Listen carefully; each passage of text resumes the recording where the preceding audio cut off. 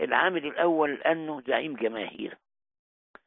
يعني أنا شخصيا راجل مفكر عادي، أقول اللي أنا عايزه، ولكن حسن البنا في الوقت ده كان مفكر جماهير بيتبعه أكثر من 500,000 في مصر وحدها.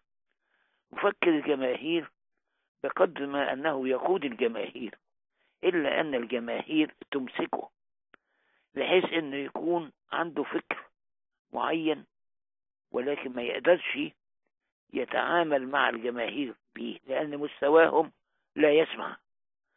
عامل تاني أنه كان بيأخذ بحاجات بمستوى المراحل، يعني بيقول لك نأخذ بالحاجات السهلة أولا وبعدين نبدأ للصعبة.